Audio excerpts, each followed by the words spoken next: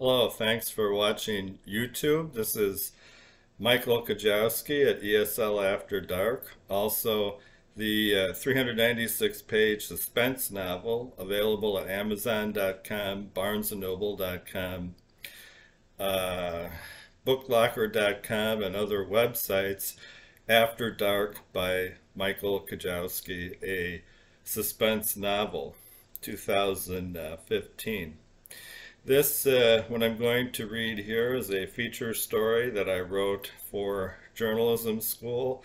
I graduated from the UW-Madison School of Journalism in 1980. This is from April 9th, 1980. It's about a arcade game called Space Invaders.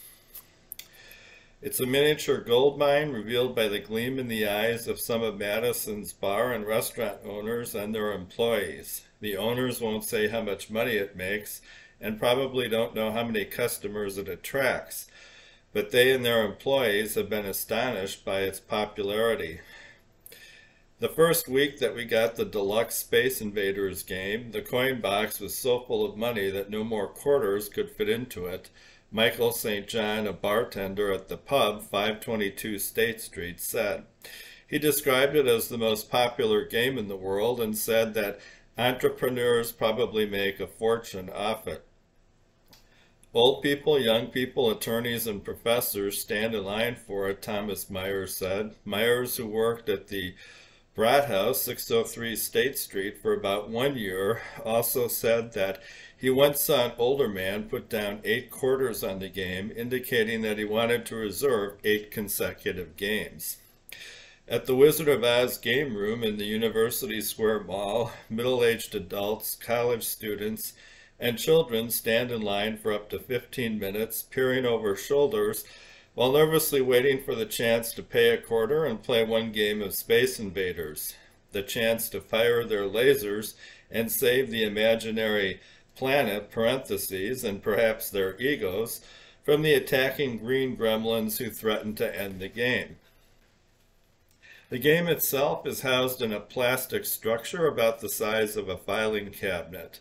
It has grisly purple monsters painted on its sides and a television screen in its belly.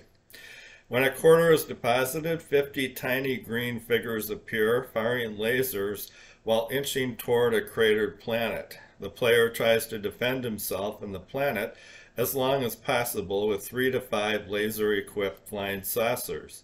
If he kills all 50, then 50 more appear and so on until he is finally destroyed.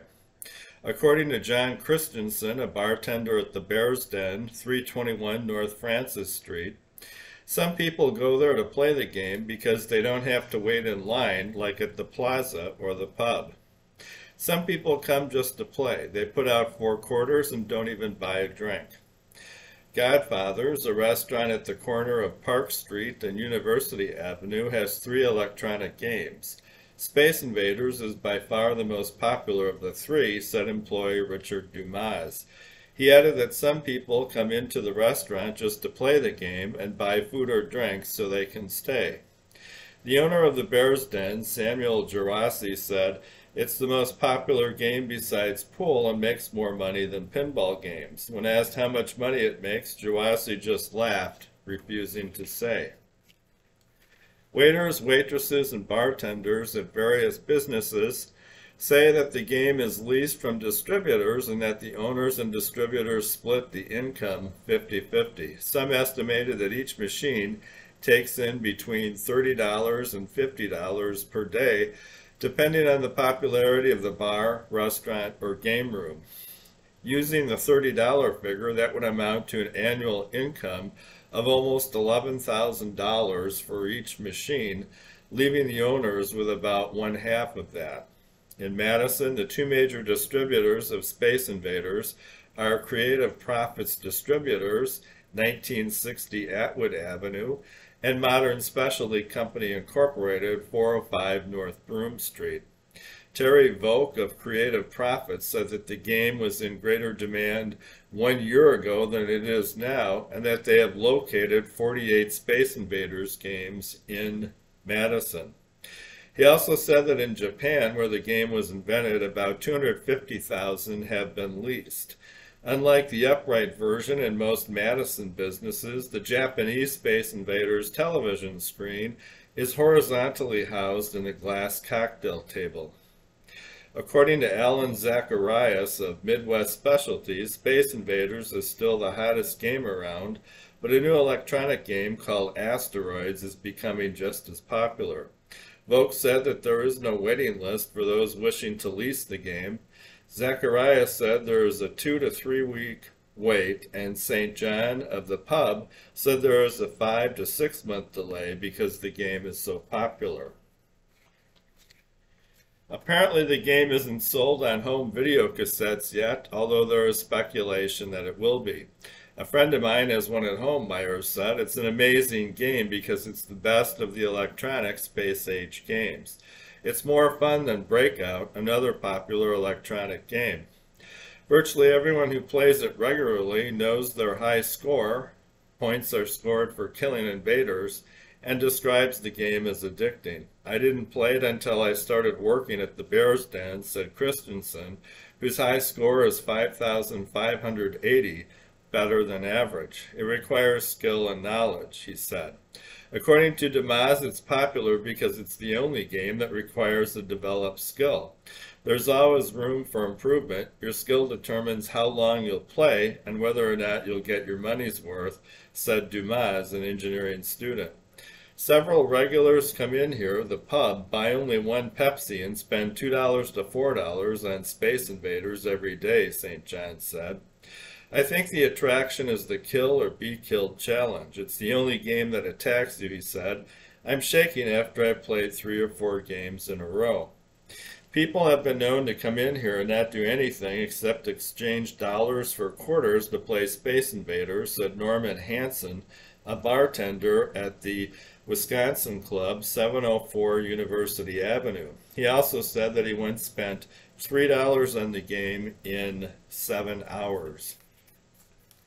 You don't have to spend more quarters if you get good at it, said Craig Prothero while waiting in line at the Wizard of Oz game room. Like other games, there are winners and losers in Space Invaders. The good losers get to play longer and take more invaders with them when they finally go down, but the bad losers are immediately humiliated and killed. Who wins? The person who totes all those quarters to the bank is a likely suspect.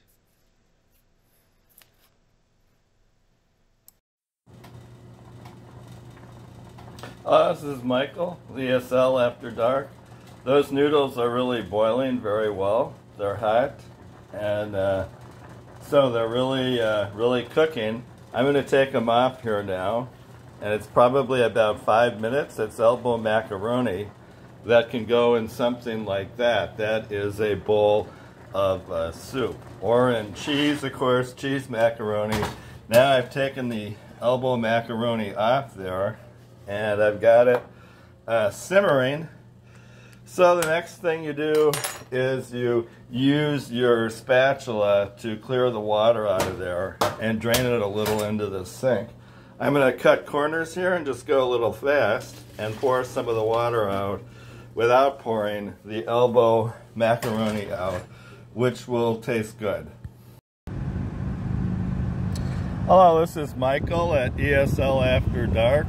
I'm not in China at the moment teaching English. I'm in Florida in USA.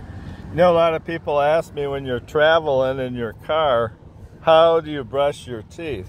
Well, you take a toothbrush like this, you dip it in your cup of water, and you brush your teeth.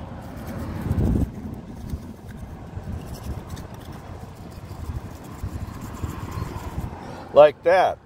And then what you do, you pick up your cup of water, and instead of spitting it out in the parking lot, you swallow it.